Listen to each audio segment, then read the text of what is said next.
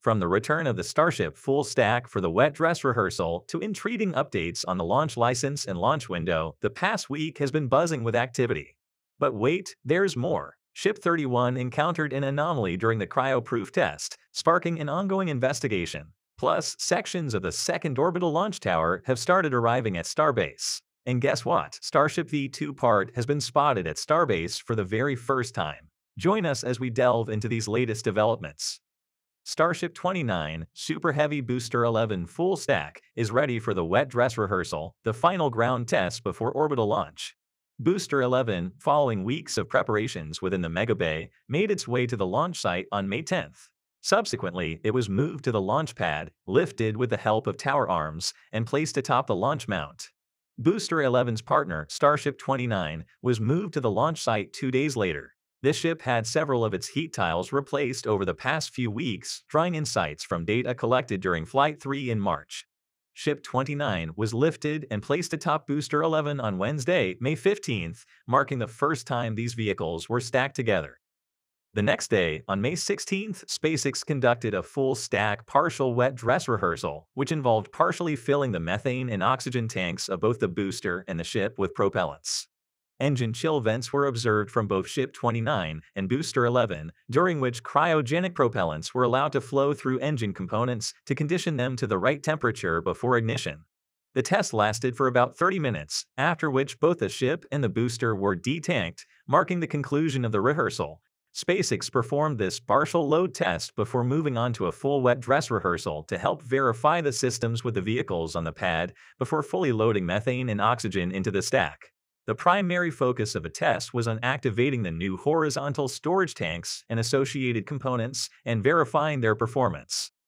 The next step for these vehicles is the full-stack wet dress rehearsal, which involves fully loading propellants into the launch vehicle, followed by a countdown rehearsal to ensure all systems are functioning properly up to engine ignition.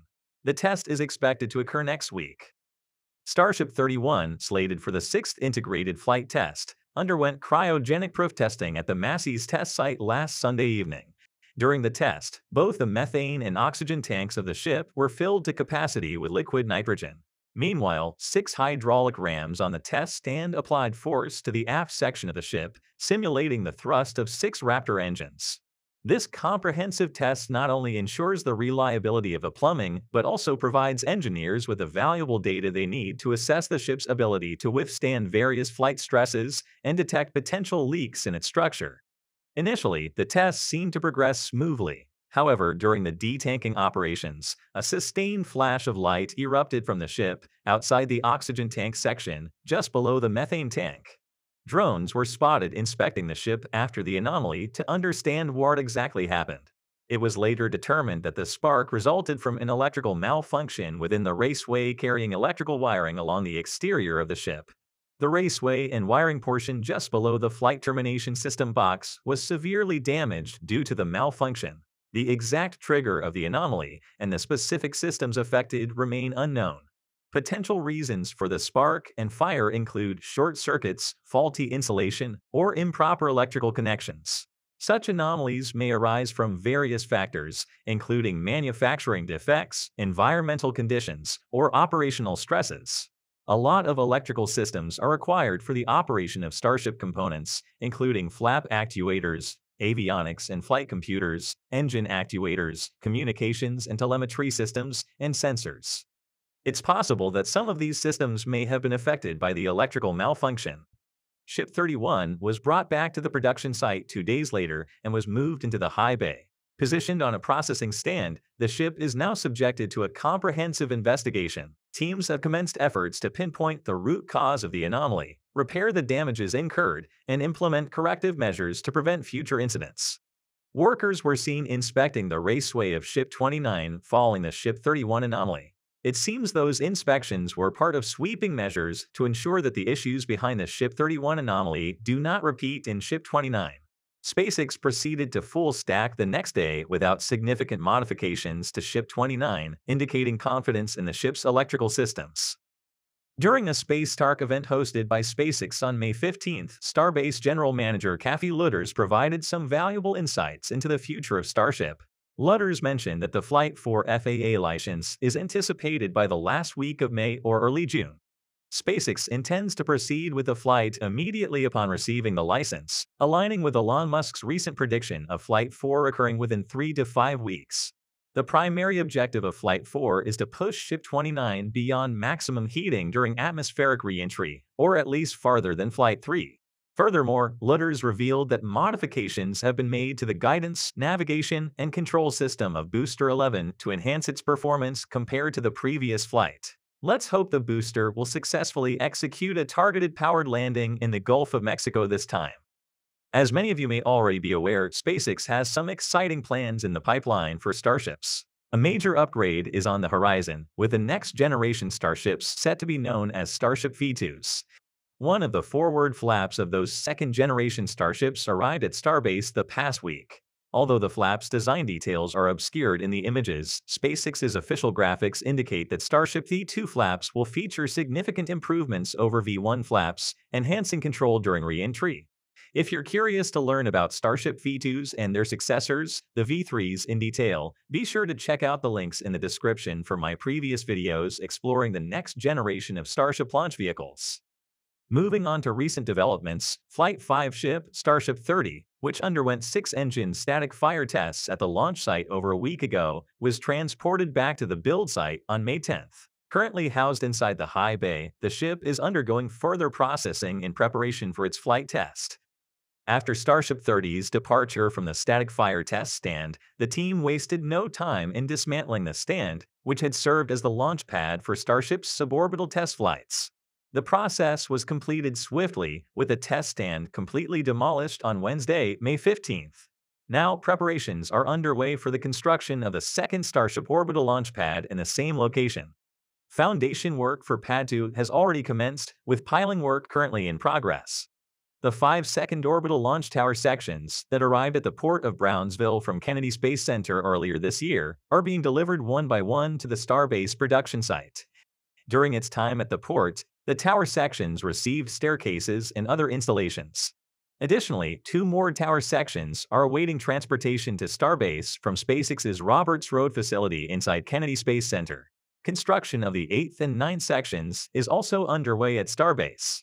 Once the foundation works are complete, all 9 sections will be stacked at the launch site to complete the second orbital launch tower. Orbital launches from this new pad are expected to commence next year. SpaceX is actively progressing with the decommissioning of the vertical storage tanks at the tank farm. Recently, one of the vertical tanks previously used for storing liquid nitrogen was dismantled from its foundation, with ongoing efforts to scrap it. Presently, 4 vertical tanks remain, 3 previously used for storing liquid oxygen, and 1 for liquid nitrogen. As the new horizontal tanks proved their functionality during the tank farm infrastructure testing conducted 2 weeks ago, those tanks will be used to store propellants for testing and launch activities from now on. Meanwhile, Starship 26, relocated to the Massey's site a week ago for static fire testing, is undergoing preparations for testing on the new flame trench.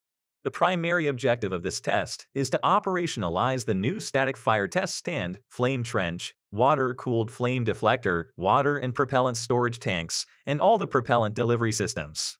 Starship 26 and 27 were originally built for the ship-to-ship orbital refueling demo mission. However, that plan was dropped after Ship 27's common dome imploded last July due to a pressure drop inside the methane tank. The reason why Ship 26 was chosen to test the operation of the new test stand at Massey's is likely because SpaceX decided that it would be safer to use a non-flight vehicle instead of risking a flight Starship, as it would be the first test of the stand. Once all systems are confirmed to be fully operational, SpaceX will transition static fire testing of Starships to Massey's, enabling them to conduct longer and more powerful static fire tests. Now let's discuss some of the latest updates from the world of science and technology. Boeing's Starliner spacecraft's much-awaited crewed test flight to the International Space Station faces yet another delay due to a helium leak discovered in the spacecraft. Originally scheduled for 2017, the Starliner crew flight test to the ISS has been plagued by years of delays attributed to a myriad of technical challenges. These setbacks included a fuel leak on a test stand, software issues identified during the first unpiloted test flight in 2019, corroded valves in the spacecraft's propulsion system, the discovery of flammable material inside the capsule, and a weak link in the parachute system. It took NASA and Boeing years to overcome those setbacks.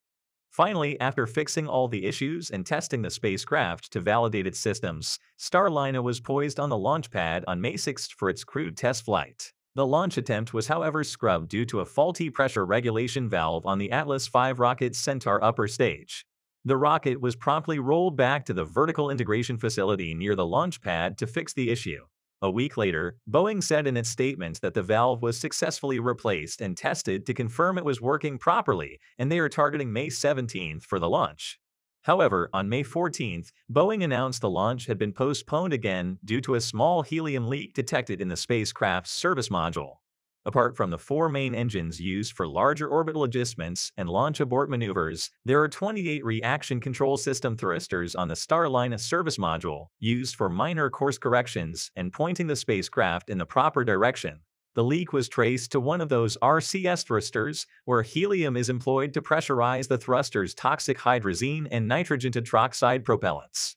Boeing and NASA are now targeting a launch date no earlier than May 21 to allow time for the helium leak fix. Mission teams have also completed a thorough review of the data from the May 6 launch abort and are not tracking any other issues. This Starliner crewed flight test will be launched atop the United Launch Alliance's Atlas V rocket from Cape Canaveral Space Launch Complex 41. Mission Commander Barry Butch Wilmore and co-pilot Sunita Williams, both veterans of two previous space flights to the station, will be the inaugural crew members aboard the Starliner spacecraft. They will spend roughly 8 days aboard the station conducting scientific research, before undocking and performing a parachute-assisted landing in New Mexico.